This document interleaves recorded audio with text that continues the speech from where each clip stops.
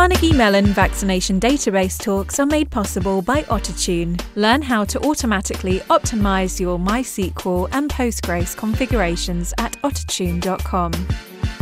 And by the Stephen Moy Foundation for keeping it real. Find out how best to keep it real at stephenmoyfoundation.org. All right, welcome. So we're here for another vaccination database seminar series, or a talk. Today we're excited to have Hossein and Alex from Google BigQuery team. Alex is currently a senior staff engineer at Google, leading the overall BigQuery project. He has a PhD from UIUC, but not in databases, in IoT devices. And Alex is a technical lead at the Google BigQuery project. And he spent 13 years working on SQL Server at Microsoft prior to joining Google. So with that, take it away, guys. I'm happy for you to be here. And as always, for the audience, if you have any questions for Alex or Hossein as they're giving the talk, please unmute yourself, say who you are and where you're coming from, and feel free to interrupt at any time. We want this to be a conversation and not just them talking to the black void that is Zoom. Okay? With that, guys, go for it. Thank you for being here. Thanks, Andy, for the introductions. So hi, everyone. I'm Hossein, and I'm joined by Alex Surna to talk about query processing in Google BigQuery. We are very excited to share some of the details of how BigQuery does query execution and query processing. So to start, let me give you a little bit of overview of what Google BigQuery is. It is a serverless, highly scalable, and cost-effective data warehouse, cloud data warehouse. And we have several growing cloud data warehouses. Things that are really distinct about BigQuery and really kind of powerful characteristics of BigQuery. One is it's a fully managed serverless and clusterless service. Users don't need to set up or provision servers or clusters. They could just come into this service, and if they want, they can reserve resources, and we'll talk a little bit about that. But everything basically scales up and down depending on the workload and storage demands. It's a 24/7 service with 4 nines of uptime availability. Users rely on a predictable performance from the system because these are the queries running in the system are used in really critical reporting or business intelligence applications. In terms of a scale, it's a petabyte scale storage and query system. We often have customers that store data at that scale and query data at that scale. Everything is encrypted. Everything is durably stored. It provides real-time analytics on streaming data for a lot of real-time analytics use cases. The main interaction, obviously, this is a kind of a SQL system, so it's going to be through SQL, but we tried really hard to make sure this is an easy-to-use SQL interface, and it doesn't require any hints, any fine-tuning, so everything kind of is taken care of by BigQuery. And we have also embedded a lot of features into this SQL interface. For example, we have machine learning primitives within SQL that are kind of real powerful and really useful for analysts to do various jobs that are not traditionally as part of their data warehousing and data analytics SQL workflow. So how do we do that? This is kind of a high-level architecture of what BigQuery looks like. It's a decoupled storage and compute system. We have a distributed replicated storage,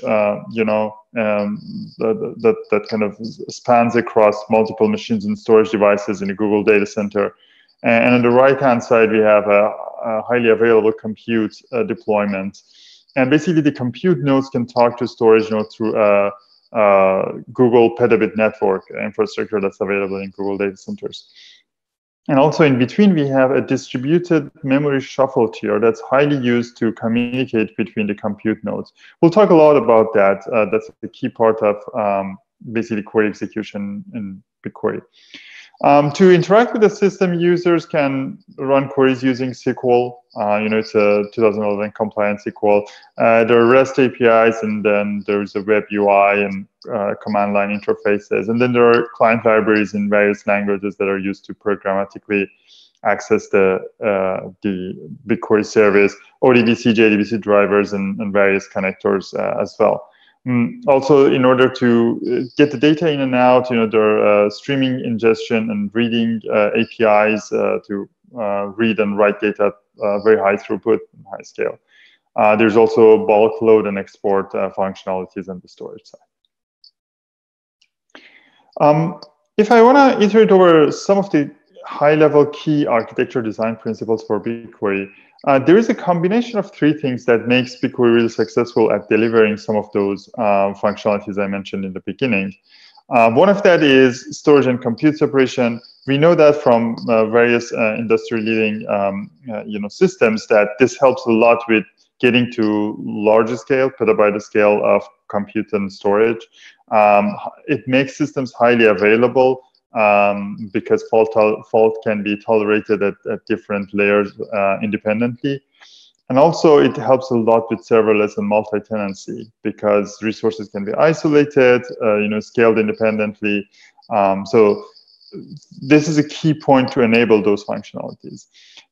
This is combined with the really good use of co-location and caching across various storage systems and networking systems that really gives us a high performance at the lowest at low cost, even though there's a storage and compute separation. And then the third thing here is really integrated hardware and software stack. BigQuery can take advantage of Google technology, the hardware technology and data center technology to get really great performance in terms of storage and network and data transfer. So with that high-level overview, we're going to do a little bit of more of a deep dive into query execution. And with that, I'm going to hand it over to Alex to talk about query execution basics. Hi, everybody. So yes, I'm going to talk about how BigQuery optimizes queries and some details about how BigQuery runs them, how we distribute resources between running queries. First of all, a little bit of terminology which could be unusual. In BigQuery, project or reservation denotes a pool of resources available to workload. And in the cloud, of course, we have various ways to kind of quickly to shrink or grow that resource pool. For example, BigQuery can do that with 1 minute granularity. For simplicity in discussions, we're going to assume that we have just fixed pool of resources available, which is kind of quite common configuration basically for many users. So now about BigQuery query processing goals. Of course, we have a goal to run queries quickly and efficiently, but besides that, we also have a goal of trying to achieve more predictable query performance whenever possible. As Hossein mentioned, BigQuery has a SLA of 4 nines. To put that into perspective, essentially the goal is to have just 1 minute a week of downtime if averaged. Such high SLA is definitely suitable for critical workloads, but then if you're running critical workload, it's also important to finish queries on time by deadline. So again, we also need to invest in as much predictable performance as possible, and this affected some of the algorithms and designs. So let's go back to the topic of how queries run. Query is executed using multiple stages.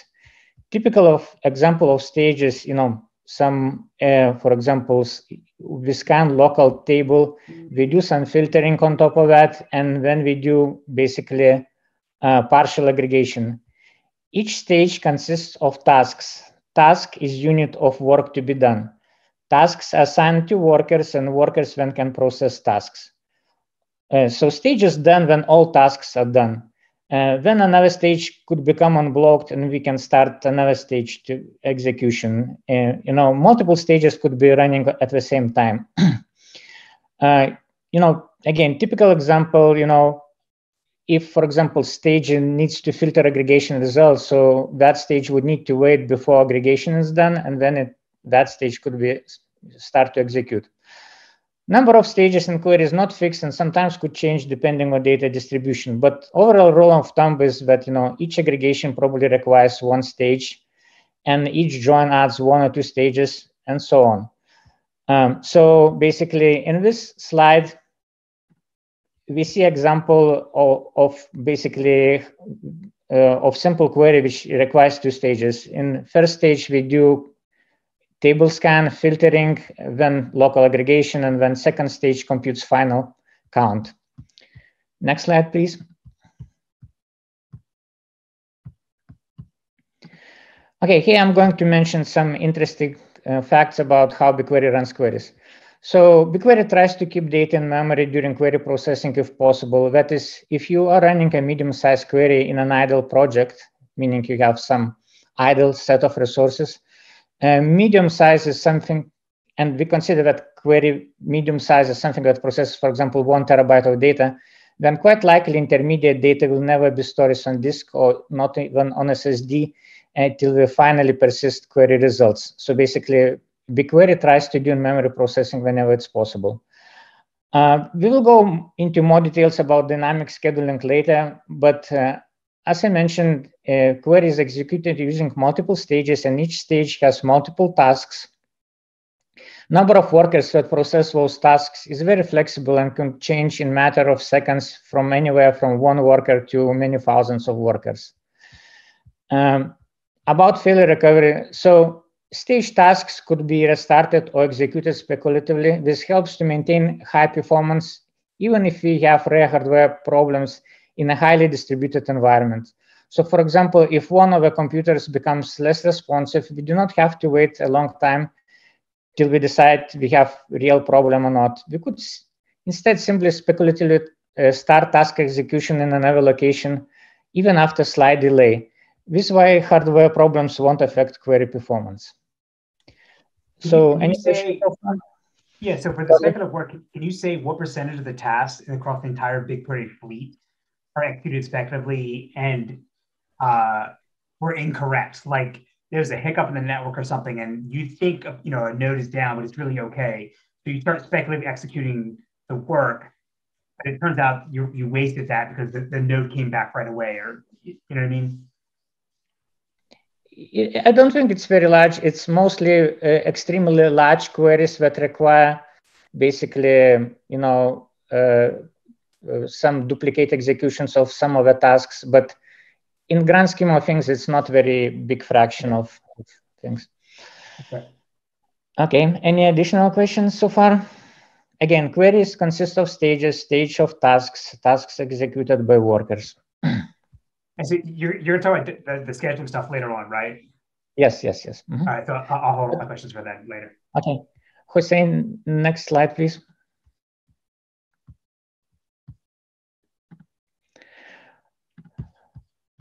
This slide illustrates various components that are involved in query processing. It also shows how stages interact with each other.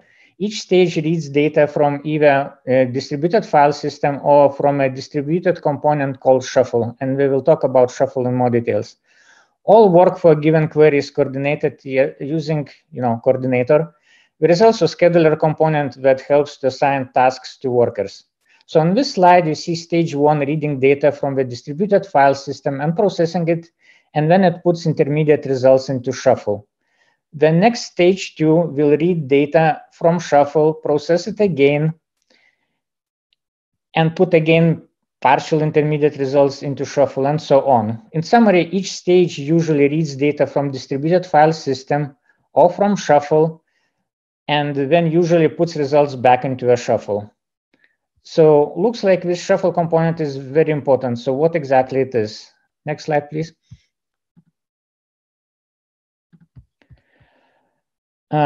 So shuffle is essentially very fast and very highly available storage combined with data repartitioning engine. Shuffle not only stores data, but also, for example, can hash partition it. And as we know, hash partitioning is a very common operation in distributed query processing. If you want to compute aggregation, we usually hash partition data on aggregation keys. If you want to perform join, between 2 large tables, usually we need to hash partition inputs by join keys. So shuffle component does exactly that. So besides storing intermediate results between stages, it also partitions data. Shuffle generally tries to keep all data in memory, but of course, if intermediate data sizes becomes very large, then it could write those intermediate results into distributed file system. All this process is quite fast, and in many cases, it's actually hard to tell whether data was in memory or some of the data ended up basically on disk. So, any questions about shuffle? I believe there's a question on chat. Someone asked, what happens when a server dies?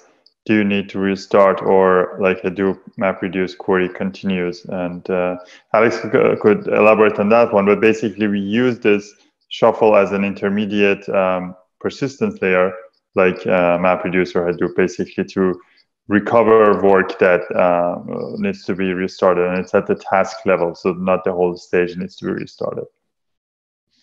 Yeah, so for most part, you would never notice any, like, there could be quite significant problems with hardware, and you wouldn't even notice that query would not even slow down, let alone be canceled.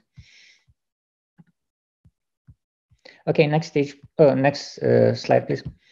Right, so if people have questions, instead of typing in the chat, feel free to unmute yourself and just ask them. Oh, okay. I just sometimes do not notice. No, you're fine. I'm telling the audience. So, Eswar, are you able to unmute yourself? Yeah, hi. So is there any parameters for handling the shuffle partitions, or BigQuery does that behind the scene based on something? Because we have traditionally seen in distributed things that based on the data load or too much of skewness of data or doing the broadcasting, we feel we have to handle by use case this partition parameter. BigQuery does that by intelligent looking at the data, or? Yeah, so we have actually many slides, discussing how exactly we partition data. So we'll go into those details. Okay. All right, Habib, do you have a question? Yeah, can you hear me? Yes. So in your serverless environment, so you do parallelism across servers, but in a given server, do you have a special parallelism for multi-core? Like you got 32 cores, and do you have anything special for that? Yes, so basically it depends of what kind of workloads you're running, BI or data warehousing, but we definitely use more than one thread basically to process tasks. Yeah, because in multi-core also you need to shuffle data across. So do you use the multi-node shuffle, or this is something special? Again, it's slightly different depending basically whether we're using essentially a business intelligence engine or a regular, but there are still other things that you can process in parallel depending basically on query shape and stage shape. Okay, so let's go into next topic. Okay. So in BigQuery, one can have different size reservations and projects. So essentially, again, to remind, this is a set of resources. The slot represents some fixed set of resources available for query processing in reservation or in project. These resources could be CPU, worker, RAM, shuffle RAM, networking, and so on. If you compare 500 slot reservation, for example, versus 2000 slot reservation, then second one is going to have 4 times more resources dedicated to query processing. So essentially, usually we do not measure a resource pool size using number of computers. We measure it in using a virtual description of resources committed to that reservation. The more slots we have, the faster queries will run. So typical configuration, like most common configuration for reservation is 2000 slots, let's say. And it maps to some number of computers. We just don't kind of distinguish that number. So when queries run, sometimes some of the query stages do not need many workers simply because there is little data to process. System is able very quickly take away workers from queries that do not need them. System is also able very quickly redistribute workers between queries in flight to make sure each query gets fair share. So for example, if one query finished, then immediately the rest of the queries could start using additional workers and when they run faster. This could happen as soon as next second. Or if new query was submitted, then a small fraction of workers is going to be taken away from each already executing query and assigned to the new query. Again, every query gets own fair share of workers. This fluid resource distribution is important for more predictable query execution inside the busy system. So if you think in terms of how much resources every query gets, it is clear that dedicated resources correlate with average reservation load and not with how busy system reservation was at the time query arrived. So imagine typical scenario where a few independent pipelines are performing calculations by running series of queries. Pipelines are independent, so there is no coordination between the moments we submit queries. So if we were, for example, to queue queries, or if we were to lock in resources allocated to query at the time query arrived, then system performance would be much less predictable, because performance frequently would depend on luck, whether a particular pipeline query arrived in front or behind another large query from another pipeline. And then it gets, sometimes more dedicated resources, sometimes less dedicated resources. Because of this flexible resource distribution, that is much less important here. Essentially, we get more predictable performance because each query gets a fraction of resources, which is averaged over the time query was running. So any questions about this? Yeah, is there any mechanism for a user to override the default of fair distribution so that they get prioritize queries? Hossein, do you want to answer that one? So there are some mechanisms in terms of reservation controls today that BigQuery provides in terms of how resources are allocated between multiple reservations. So there is some of that, but there are tons of workload management features that we've been working on to not exactly maybe do it as you mentioned, but have some kind of control over how things are prioritized over each other. So that's something that we've been looking into as well. Thanks. Yes, essentially there are quite a few options to adjust this algorithm which I described, but key idea is that you have quite a lot of flexibility to transfer resources from one query to another very quickly. Next slide, please. So may I ask a question? Sorry. Mm-hmm. Yes, so I'm not sure whether I missed this earlier, but could you elaborate a little bit on what you mean by this fair? It's like you are going to estimate the required resource for each query and then distribute your slots accordingly. Which is basically just what could you elaborate a little bit on this concept of fair and how that's decided?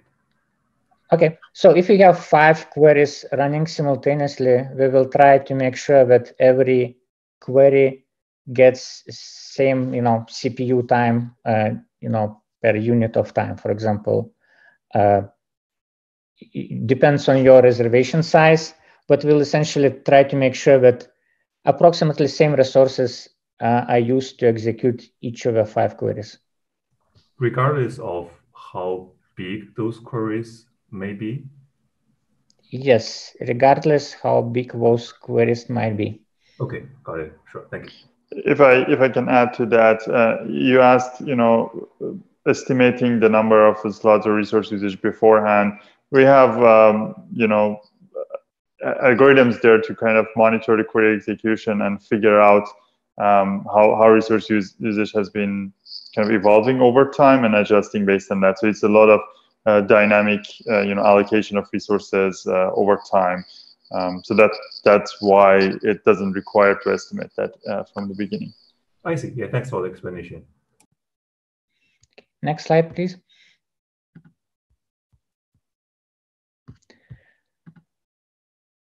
Okay, so let's talk a little bit about BigQuery Query Optimizer. Query Optimizer was implemented basically from scratch as part of Dremel development at Google. It uses both cost and rule-based optimizations to produce an optimal query plan. So do you have any special goals for Query Optimizer besides performance, efficiency, and query predictability? So one of the additional goals was, increased focus on handling nested data like structures and arrays. It just basically quite convenient to have, very native support for arrays and basically structures. So what are examples of cost and rule-based optimizations that BigQuery does? So a good example of cost-based optimization is materialized view choice. In BigQuery, one can define materialized views that, for example, hold pre-aggregated data. Materialized view could have clustering columns defined. So essentially, data in materialized view will be sorted by these columns. So when query optimizer trying to find most optimal materialized view to use, it needs to take a look at data filtering involved and how data was clustered, so it can find materialized view with an estimated minimal amount of or minimal number of rows to scan. And this is exactly what it does. What about rule-based optimizations? So of course, everybody knows now simplest rule-based optimization usually is filter push down. We always try to execute filters as early as possible.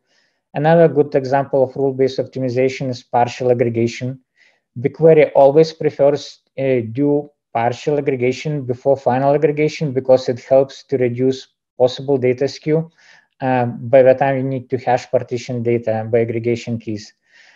So this way, query processing time is less sensitive to data skew and more predictable. And again, data skew is frequently very difficult to predict upfront. Next slide, please.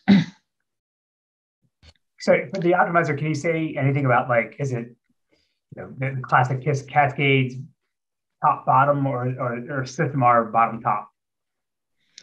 No, it's not based on cascade ADS. So in data analytics workloads, they have some specific, which sometimes now you can do essentially things a little bit more, I guess, in simpler way. But we have many other interesting things happening with query optimization. So let's go maybe to the slide. Well, can I ask one question? Yes. Sure. This is Rebecca Taft from Cockroach Labs, and I was just wondering. You mentioned that you're doing some interesting things with support for arrays and other types of structures. Are you going to talk more about that? So I don't know if you saw some papers about Dremel originally, quite frequently people like to do denormalized data for extremely large data sizes. If you think something like petabyte in size, frequently, at that scale, it's even hard to normalize data, or you may not have enough time to do that. So for these particular scenarios, extremely large data scale, sometimes it's useful to have good native support of kind of nested denormalized data, just because, again, your ETL process could become extremely expensive if you go at those data scales. So when you say nested support, are these things like inverted indexes and things like that, or? No, I meant like you can have some columns that have repeated data inside, like arrays, and each array element in turn can have like structures inside with multiple fields, and that field again can have some arrays. So basically some deeply nested data which is stored in single table. Got it. Thanks. Okay, so let's talk beyond basically rule-based and cost-based optimizations. So BigQuery also has optimization that it does in the middle of query processing. This is because frequently queries are auto-generated by various tools and are quite complex, and it's difficult to reliably estimate data distribution, let's say, after 10 joins. Upfront cardinality estimates have errors that grow exponentially with query complexity. In addition, those errors could be quite sensitive to parameter values or data size changes or various statistics that are collected. For example, BigQuery has two different algorithms to run analytical function row number with over clause, which contains order by clause. One works well with small partitions and another works well with large partitions. If we were to use estimates to make algorithm choice up front, Not only choice could be suboptimal, but because estimation error could keep changing, we may end up switching from one query plan to another back and forth, resulting in less predictable query performance overall. So instead, what we do is we observe and monitor data sizes in real time as we process data. And then we can change query plan as needed based on these observations. Let me see. So by now, I mentioned a few times that we are trying to make query performance more predictable whenever we can. I already mentioned partial aggregation that helps make query processing less sensitive to data skew. Another example is broadcast joins. Votes have less penalty, in case of skew joins, and BigQuery prefers to run broadcast joins wherever it can. And we will go into even more details in the next slide. Next slide, please.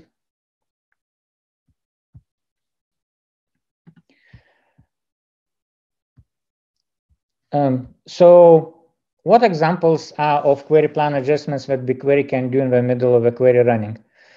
First of all, parallelism level. BigQuery can change query parallelism depending on data size. Say initially we estimated we need to aggregate 1 terabyte of data, but then it appears that amount of data is going to be larger, more like 10 terabytes, for example.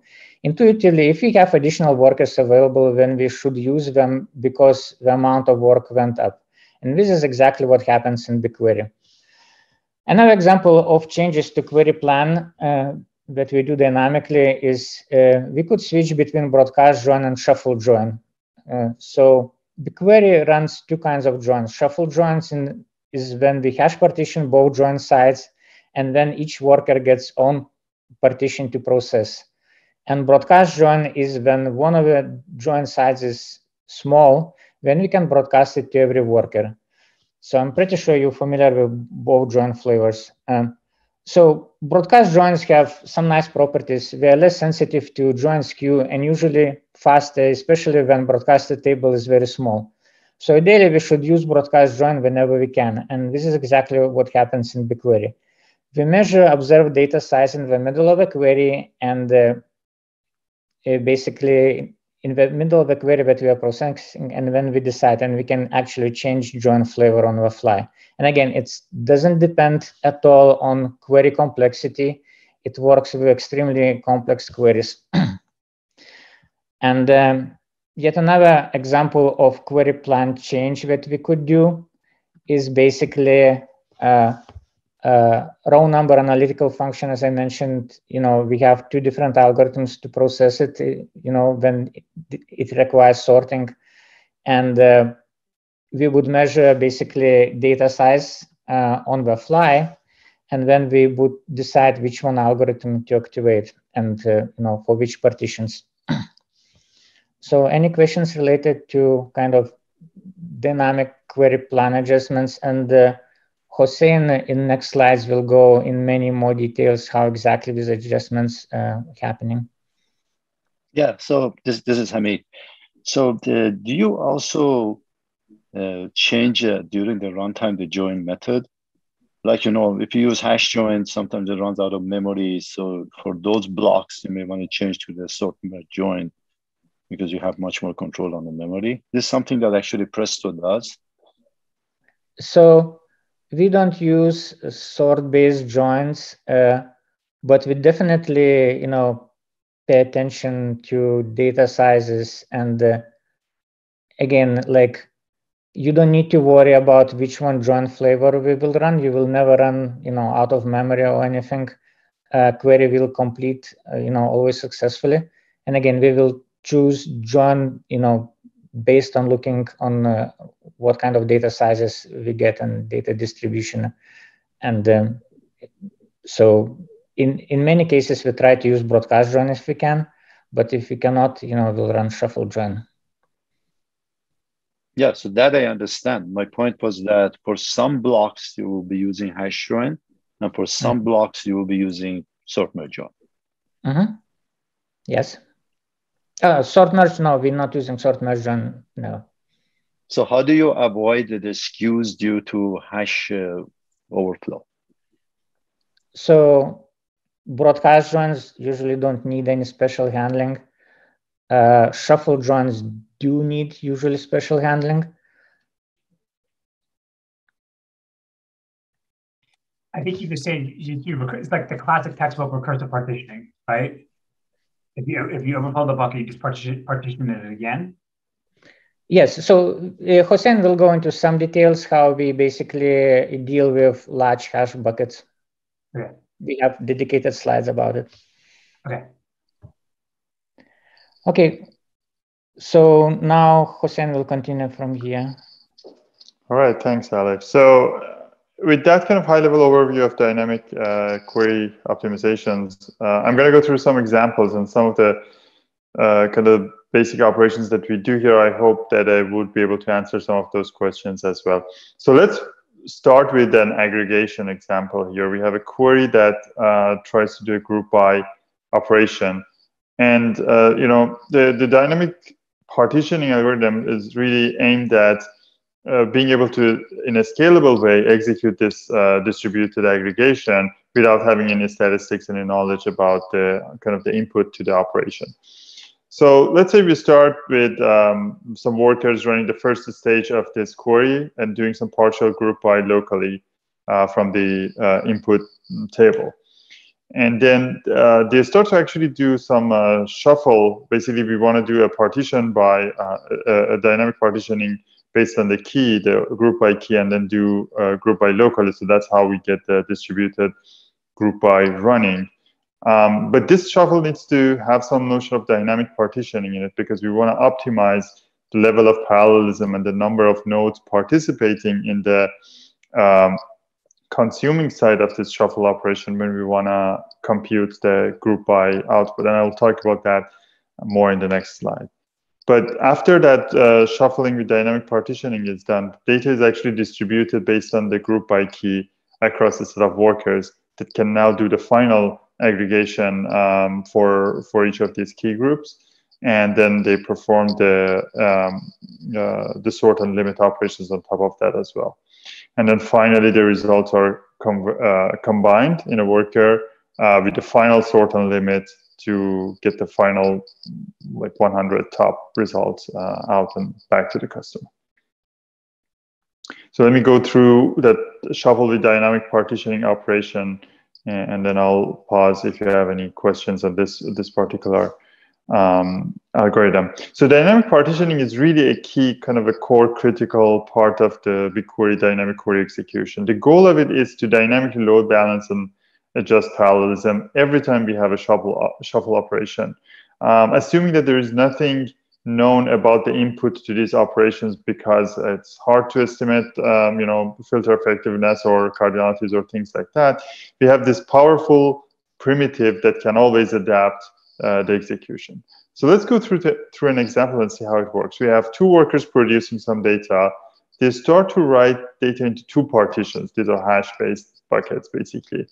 And going back to that skew example, a lot of times one of these partitions will get a lot more data than the other one. So in this case, the partition number 2 gets a lot of data, and while the query is running, while the stage is running, the query coordinator detects that there is this skew in terms of the partitions, and on the fly, basically, directs workers to actually change the way they partition the data and use two new partitions, partition 3 and 4, to further divide the data into more partitions. And they basically stop writing to that partition 2 and start to write into partitions 3 and 4. So as the query and the stage basically progresses, more data gets into those partitions. And finally, the data that we previously wrote into partition 2 gets repartitioned into the new partitions, partition 3 and 4. So at the end of the query execution, partitions 1, 3, and 4, sorry, I shouldn't say query execution, the stage execution, we have the data in those 3 partitions. Any questions so far? Yeah, so what do you do with the aggregate distinct? Do you still do the same thing? Because you have to remember what you have counted, you shouldn't count anymore. Like so count this distinct, operation, sum distinct. So any aggregate, hash-based aggregate operation that runs in a distributed way can be built on top of this operation. So what we want at this stage is create a partitioning that is kind of load balanced and kind of roughly equal across these partitions. What we do on top of that, which is an aggregate, whether it's a count distinct or something like that, can be done basically independently because these partitions don't overlap. The key here is that partition 2, the data there gets repartitioned to 3 and 4. So the same data doesn't appear when we consume it at the next stage or next level. There will be no duplicate keys. The keys gets repartitioned into those 2 partitions. Hi, Hossein. I have one question. So if the clustering is enabled on this table along with this partition, so how does this worker handle that? Let's say on your earlier query, let's say I wanted to look at based on state like California or Georgia. If you put it on the where clause. So I think I hear that BigQuery recommends to put clustering when this kind of very distinct values are pretty high, like the state or gender, whatever, right? How does it balance this partitioning with clustering?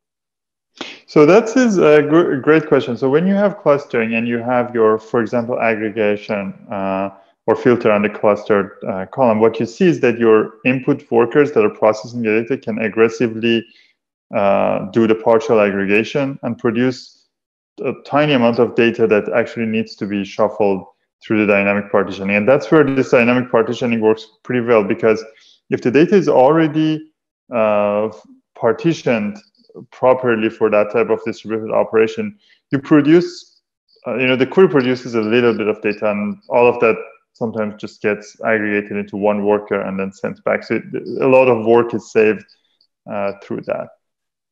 Okay. Okay.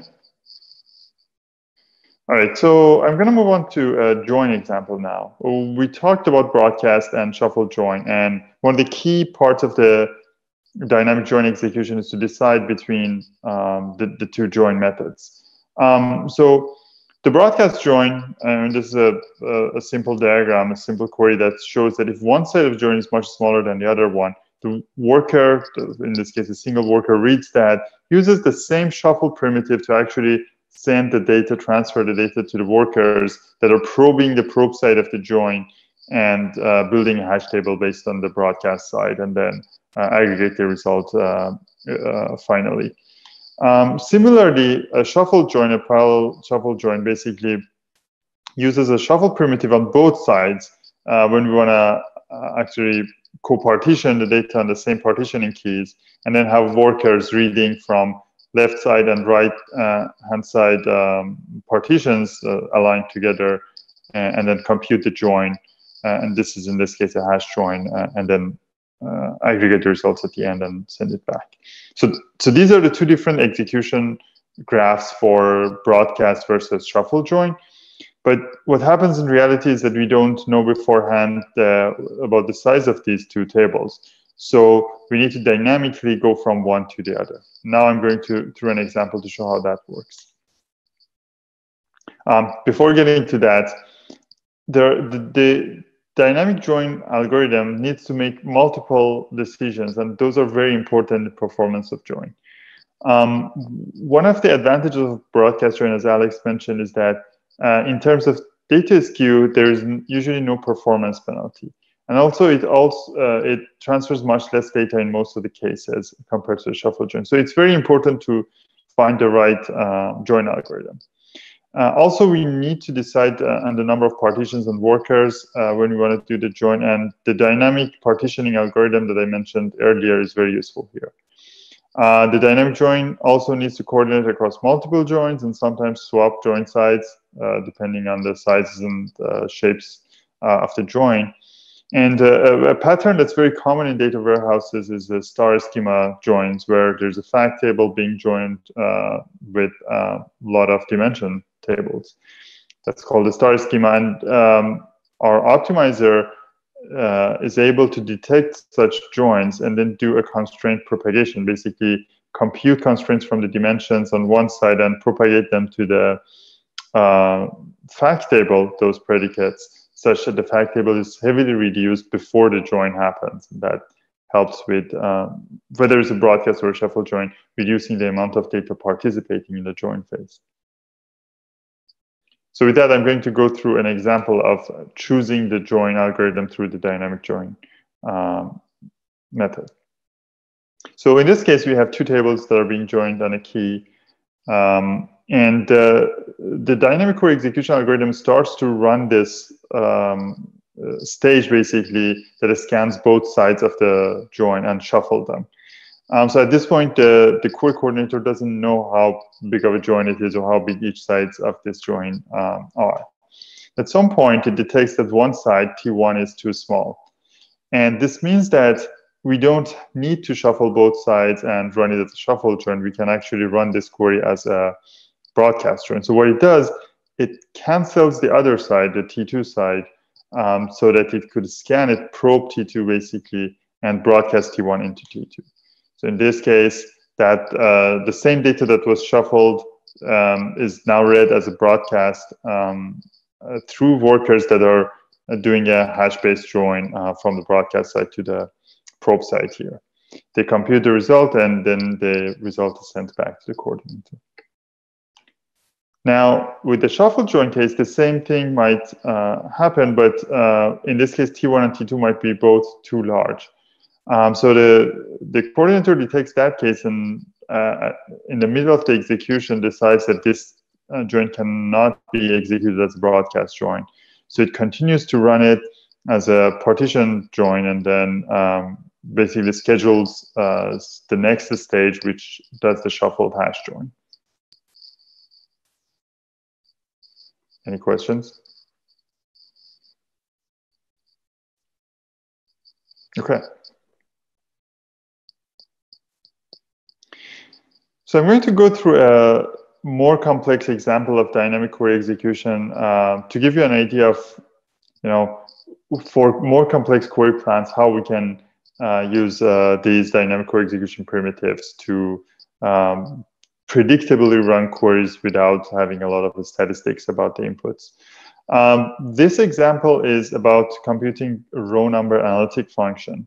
So in this case, we have a partition by clause potentially, and then we are computing row number for those partitions. It's an expensive operation because we require to sort data for those partitions. And because of that, it's important to get the right level of parallelism.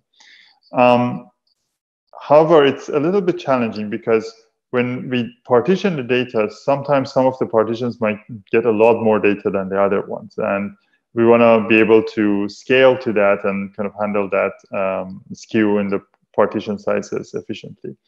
So what BigQuery does is starts to scan the data, performs the hash-based partitioning to initially create a set of buckets, the partition by buckets that are used in the analytic function. Some of these partitions will be small, and the execution will be kind of simple for those cases. The data is sorted locally within the workers reading that partition, and then the row numbers are calculated. But for some of these partitions that are larger, we have a secondary stage within the query execution. So as the query is running, a new stage is added to the execution to do a range partition on top of the buckets that were created to do the hash partition. Basically, one of those partitions is now split into multiple partitions based on the ranges of the values that are sorted here. And then each of the range partition buckets are sorted separately. So it kind of gives us a global order because these are range partition, global in the sense of that particular partition in the analytic function. And then the row numbers can be now calculated in parallel across those workers. And finally, the results of both small partition and large partitions are kind of all combined and returned to the user. Any questions on this? So does it mean that one partition that you need to put the row number on, like 0, 1, 2, 3, 4, 5, all the way to the max, is really split across multiple? Then how do you compute a row number? So if you have, so this is kind of a distributed sort problem, and computational row number. If you know, for example, how many rows you have in each of these buckets, and these buckets are not overlapping in terms of ranges they are covering, you can create a global row ID, but you need to know how many rows. So the actual execution is even more complicated than this. It's not just you distribute the data and immediately start running the row number calculation. On top of that, you have to do a little bit of kind of communication and detection of how the rows are distributed across these buckets. But at the end, you have these ranges, and each of them will have a known number of rows in them, so that you can assign a row number to all of the data in a distributed way.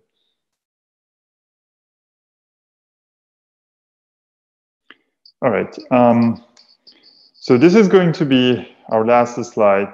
So this is kind of a summary of what BigQuery does in terms of query optimization. It uses a mix of cost-based, rule-based, and dynamic optimization. And we talked about why we really need to have a mix of all of these to have a predictable performance for a very versatile workload. The key to use that dynamic optimization algorithm is that there are two things really. One is that BigQuery's ability to collect real-time statistics and updating all of these operations in flight, mid-execution. So that is a key to do that dynamic partitioning, or choosing the join method, or doing this row number calculation, for example. And then the second key ability of BigQuery to enable dynamic query execution is the fact that we can re-execute the small parts of the query because Shuffle creates this kind of snapshot or checkpoint, basically, that we can go back and re-execute parts, even small tasks within the query. So that allows modification of a query plan really easily. The dynamic optimizations we just talked about, when it's combined with that adaptive resource allocation that Alex talked about in terms of resource allocation, gives us that performance predictability, because now we can really, depending on the shape of the query and the shape of the data, provide kind of the same throughput and output in terms of performance. And also, it is a much more robust way of handling arbitrarily complex queries or data sets without relying too much on things that might break easily in terms of the statistics. So this concludes our talk. Thanks for listening, and if you have any questions, Alex and I would be happy to answer. Okay, awesome. Thank you. So I will applaud on behalf of everyone else.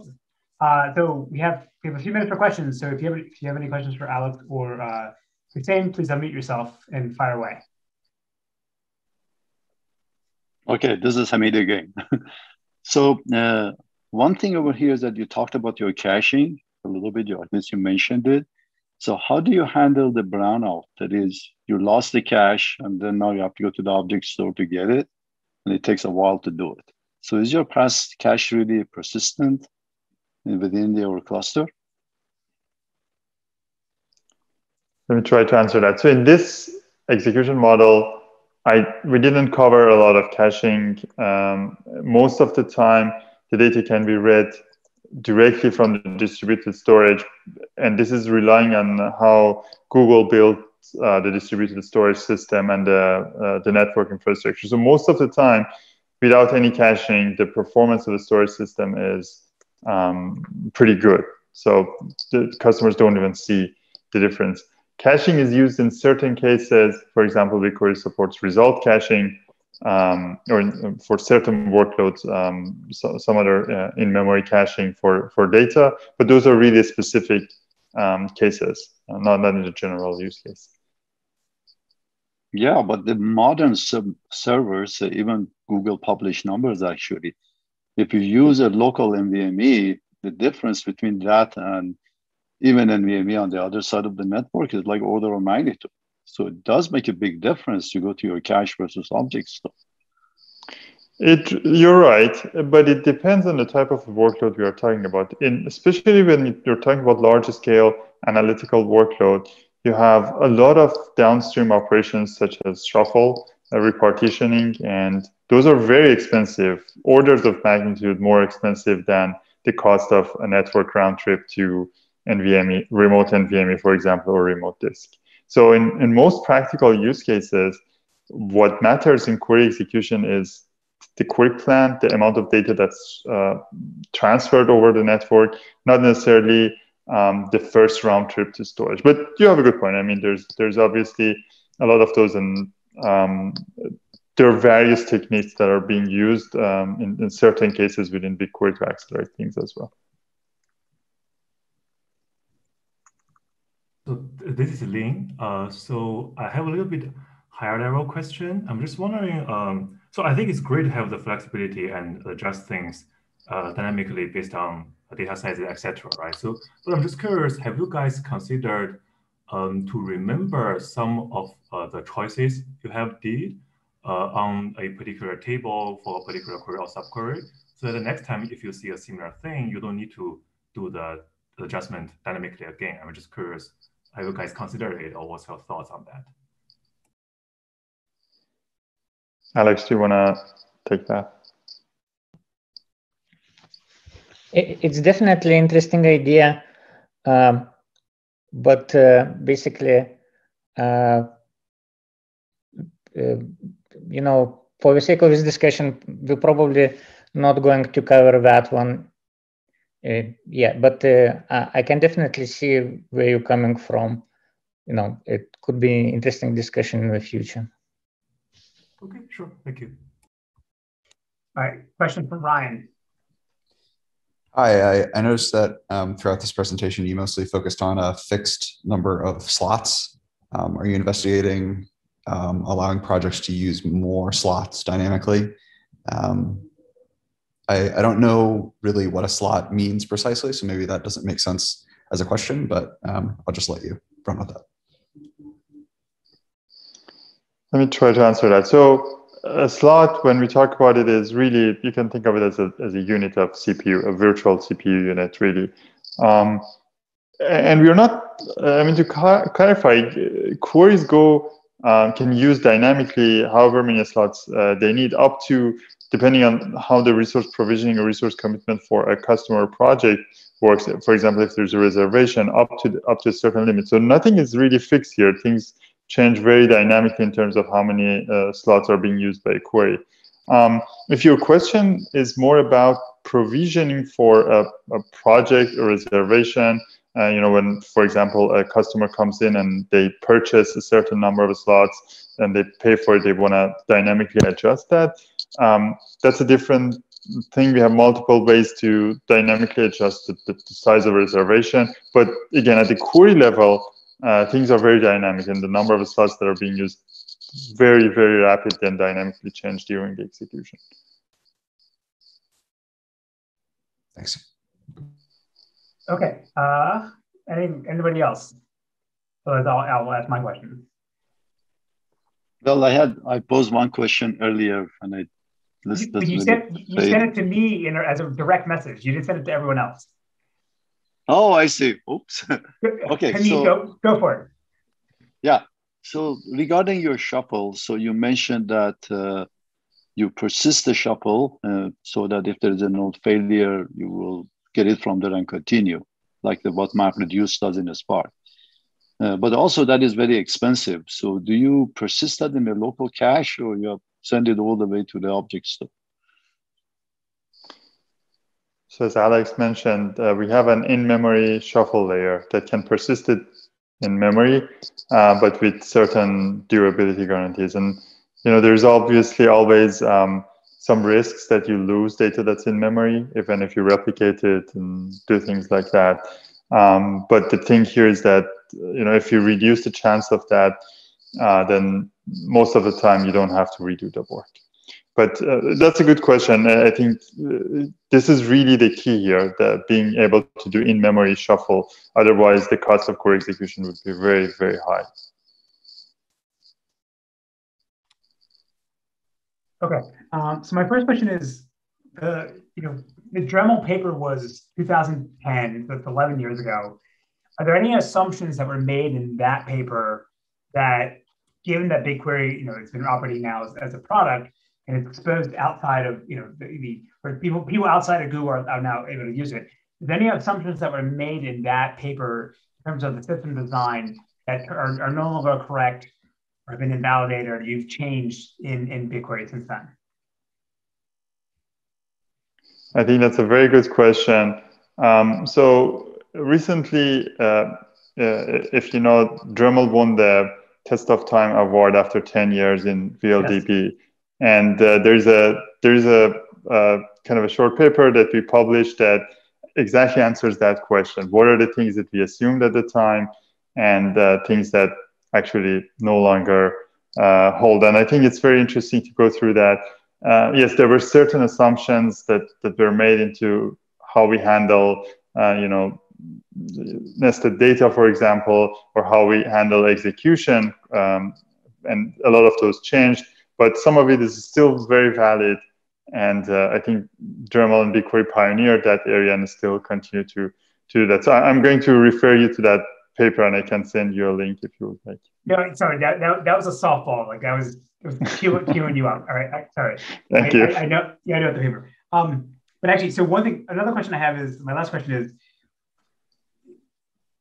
as you said, Dremel was very influential. There's a bunch of open source clones, right? There's Drill, Dremio, and I guess Impala can claim it as well. Are there any parts of those systems or any features or something that those open source systems have done that you guys wish you had in BigQuery, or you saw that was really good idea, and they ended up implementing it as well? Or do you guys still see like BigQuery as the state of the art and farther ahead than any of the open source guys? I think I'll take a stab at this one. Alex, please feel free to add your thoughts as well. I mean, there's definitely a lot of very interesting developments in the open source community, and I don't think BigQuery can claim that it always stays ahead in terms of being a state of the art. I think some innovations in the storage data layout formats that happened for columnar processing was very interesting. I mean, things evolved significantly. Again, if we go back in time, 10 years, multiple iterations of how we store data within BigQuery evolved a lot, but a lot of it, some of it were at least influenced by how things evolved on open source. And then we obviously added things that we felt like are important and are important in terms of query processing and storage performance. Alex, do you have any kind of thoughts, examples you wanted to add? No, I think you captured it perfectly. BigQuery essentially changed quite significantly in the last 10 years, always dynamic execution, query plan adjustments. Those were not part of original Dremel, but we definitely watch, other progress being made, and it looks like we still have quite a lot of opportunities in analytical data processing to make things better. Of course, that's why they pay us a lot of money, right? Because there's always something else to do. It's fantastic. All right, guys, Hossein, Alex, again, I will clap on behalf of everyone else. Thank you so much for spending the afternoon with us.